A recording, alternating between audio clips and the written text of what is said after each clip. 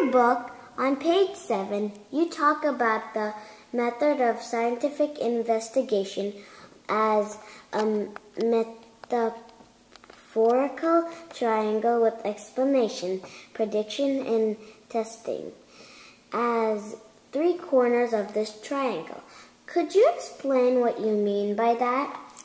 Thank you for your question. Yes, the concept of a metaphorical triangle with 3 points is that of Karl Popper. The method of scientific investigation is method of hypothetico-deductive method, and the 3 corners are explanation, prediction, and testing. At any given point, based on our background assumptions, we may feel confident about the 2, and then we use them in our investigation to learn more about the 3rd corner point. For example, if I look at prediction and explanation and I feel strong about them, then I feel good about it, and then my point I want to make is the point of testing.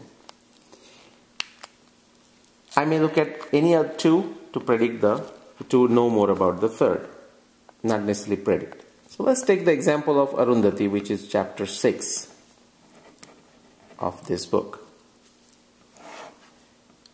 What is Arundhati observation? In Mahabharata, it says, Ya chaisha vishruta rajas trailokye sadhu sammata Arundhati tatha pesha vasishta prushtata kruta.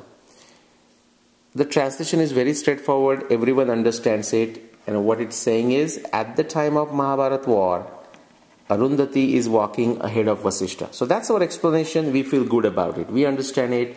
No confusion, no disagreement among researchers on that particular translation. Now, the goal is to find out when the Mahabharata might have happened. Right now, if you look at Arundhati and Vasishta in the sky, you will find that in reality right now, Vasishta is walking ahead of Arundhati. So what can we do? One way is we can use astronomy software to test for this scenario going back in the past and to find out if at any point, if at all, Arundhati walked ahead of Vasishta. I use software from Karina Soft called Voyager 4.5. The great thing is it also uses the precession of equinoxes, so the point of the north celestial pole moves as appropriate. It also takes into account the proper motions of the stars. So it's pretty accurate software, sufficient for our purposes. Now, mind you, it took me 15 years. I tried multiple softwares, and finally it was this software in 2009 that I figured out a time period when Arundhati was walking ahead of Vasishta. Now that's the big deal. And so in this metaphorical triangle, in this particular observation, we would say that the prediction was the big deal. That was sort of the aha moment. And what did we find?